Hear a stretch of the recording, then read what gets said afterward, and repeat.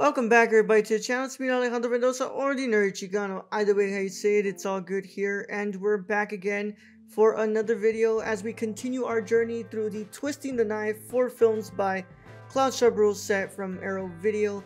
And today we're looking at the next film in this set, which is called The Color of Lies. As always, I hope this video finds you all happy, healthy, and watching some great movies and getting through your collection. I hope that everyone's doing well. Thank you all so much for the support, and thank you all so much for enjoying this series as we've been looking at this set so far. We're at the halfway point. We have 2 more films after this one, but I'm very excited to see what these next films are all about, and I'm excited to discuss this film with you all today. If you haven't, please subscribe to the channel. Make sure you click the notification bell so you don't miss another review that drops on the channel.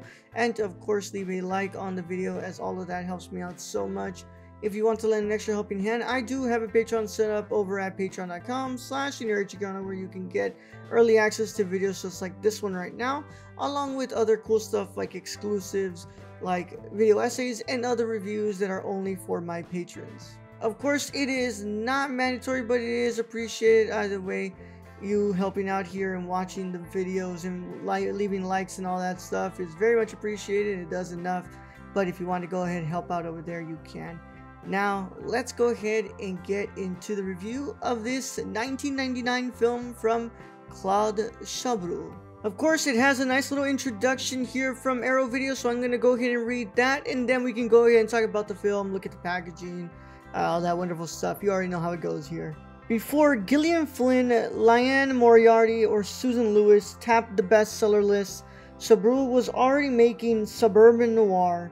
His fascination with the corruption and meanness beneath the seemingly perfect surface of small-town life made it something of a specialty. In the small coastal town of St. Malo, Brittany, the body of a 10-year-old girl, is found murdered. Suspicion falls on the door. Renee Stern, Jacques Gamblin, a once famous painter, now art teacher, who was the last person to see her alive.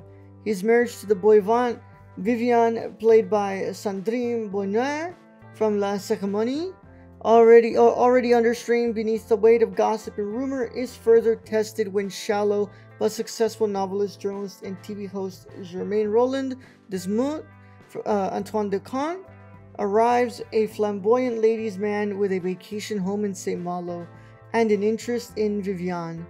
A powerful psychological thriller that puts both the characters and the community under a microscope, Chabrol breathes life into suspense with intelligent writing, superior performances, and an unflinching eye for detail. Included in this special edition is a high-definition Blu Ray 1080p presentation, original lossless PCM French stereo audio, optional English subtitles, brand new audio commentary by critic Barry Forshaw and author Sean Hogan. Nothing is Sacred, a brand new visual essay by film critic Scott Tafoya, examining the ideas of art and legacy in Chabrol's The Color of Lies. A Coeur de Mensonges. What's Eating Claude Chabrol? A brand new appreciation by film critic David Callett, examining the ways in which Chabrol's films relate, reflect, and refract each other. Behind the scenes featurette, archive introduction by film scholar Joël Magny, select scene commentaries by director Claude Chabrol, theatrical trailer, and an image gallery. This is the front of this one, and then this is the back. This is the spine, and then you just have your Blu-ray disc right there. So this one isn't a 4K digital restoration, but it is a 1080p presentation of this film. So having watched La Cérémonie before, I was already introduced to Bonner, and I thought that she was a great actress who plays her role very mysteriously and very subtly. Yet in this film, she plays a completely different character, and I just fell in love with the noir aspect and thriller that Claude Chabrol brings to the table with The Color of Lies. There are a lot of Hitchcock references here, mostly Vertigo, and the Hitchcockian influence is very much there that Chabrol is very much known for. And you get it with this, narrative about what happens when a lie goes too far and the small community starts to talk and starts to spread the gossip that this man murdered this girl and, did unspeakable things to her. While it may or may not be true, the film isn't really preoccupied with that question if it's true, but you can tell what happens when this lie becomes too much for him and leads him to actually murder somebody else that's not the little girl. Chabrol just incredibly paces this film really well, where it just really hooks you in.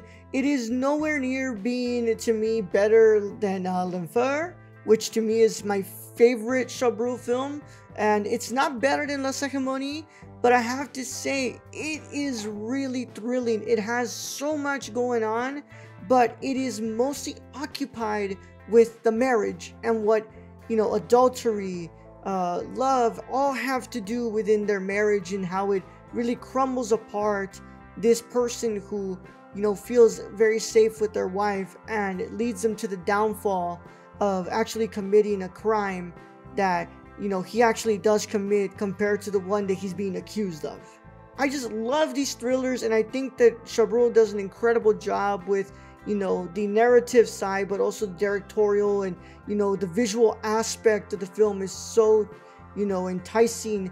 It is nowhere near the color palette and presentation of these last films that I've seen, but they are really good looking films, and they have a really interesting visual style to them that really pair up against this very tense narrative of this noir and this very thrilling experience that Claude Chabrol brings in this film. I watched The Color of Lies on my 4K Panasonic player on my TCL 4K TV, and I listened to the audio straight from my TV speakers. So I have to say that visually this isn't a restoration, so it is just a 1080p presentation of this movie. And I have to say the Blu-ray looks good. There's a lot of grainy scenes, and I'm glad that they didn't take that away because it makes the film. And maybe some of them are just a little too grainy, but the fog scenes are really where the grain shows the most, and you can tell that this is a film from 1999, but it's not a bad thing. It looks good. Not a lot of things to say about restoration, since this film does not have a restoration to it, but I have to say that ideally, the colors look good. The resolution does bring out a lot of good detail in the film. I do love that he concentrates on the suburban life and is very, filled with a lot of houses and a lot of, detail to those houses with the colors, and, there's just so much going on with the visual aspect of this movie.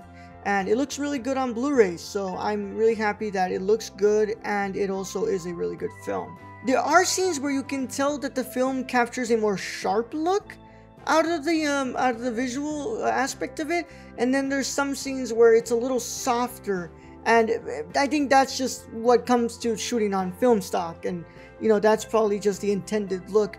But I have to say, it still looks good on my TV, and I really can't complain about the visual aspect. The audio aspect sounds really good too. Nothing that I could say was a massive detriment. There was some scenes where I can, hear, where I heard the audio was a little lower than other scenes, but nothing that's a big complaint. I think it sounds good, and I think that it was all balanced with the music and the sound effects and, Foley and all those things. I think that they did a great job at being able to capture that and put that into this release. Of course, it is a stereo track, so it's not Atmos, it's not DTS True HD or DTS:X, nothing like that, but it is a fine audio counterpart to the video, and it sounds really good. And I really can't complain about that aspect, because it sounds good coming out of my TV, and it looks good coming out of my TV. As you can tell, there's a good amount of special features in here, some new ones and some archival ones, so you're going to get a good amount of things to watch on this. I did not get to watch any of the special features, but I do, like that there are like 3 new ones in there that I can go ahead and go back to watching, and there's some archival stuff that I can look at as well. I do always like that they have commentaries from the directors as they look at the scenes and stuff, so I would like to go ahead and check that out on my free time. But I have to say that, you got a good movie here. You got a great looking video, a good audio track that sounds really good as well, and you got a good amount of special features. So this is another one that's pretty good in this set. No, now can I say that it's better than the last film I watched? No, I think that film has a stronger narrative and a stronger performance from Isabelle Huppert, and I was just more into that type of story.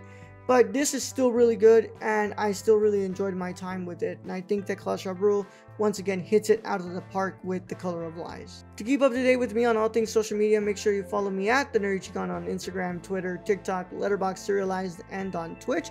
I'm the same handle on all of them. Please check out my podcast, The Nerdcore, by checking out our website, nerdcore.com, and our Twitch and YouTube at The Nerdcore. Please go ahead and check that out. It would mean a lot to us because we can really use your viewership. Of course, in the comments, let me know, what do you think about this set? What do you think about The Color of Lies? What do you think about this film?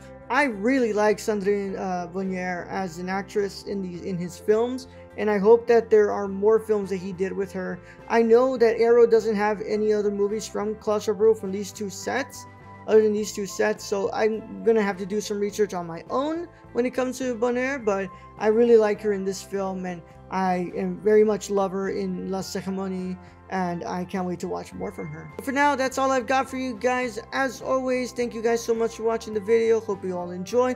We're going to be continuing on with this set, so go ahead and keep subscribing, watching these videos, and get ready for more reviews from the Twisting the Knife 4 films from Claude Chabrol set from Arrow Video. But for now, to all my wonderful cinephiles and renowned scholars, celebrate the love of cinema today, tomorrow, and every day after. Catch you all next one, guys. Bye bye.